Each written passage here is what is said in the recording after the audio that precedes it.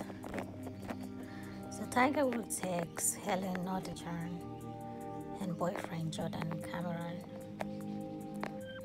have changed their son's name from Philip to Arthur. Elin, 40, was pictured smiling as she left the Florida courthouse after she changed the name on Tuesday.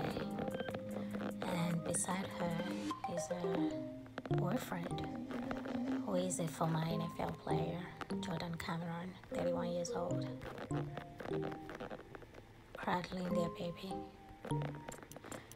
So the Sun newspaper confirmed the name change had been approved by George, revealing that Elin now works as a registered mental health counselor intern in Florida. Elin, who was originally born in Sweden, welcomed her son on October 4, 2019, and she named him Philip. But the couple filed the paperwork on December 5th to change his name to Arthur. The court papers did not contain a reason for the name change. Cameron was pictured smiling as they cradled their baby. Elin was married to Tiger Woods in 2004. The couple got engaged in November 2003 and they got married in October 2004 in Barbados. They eventually divorced in August 2010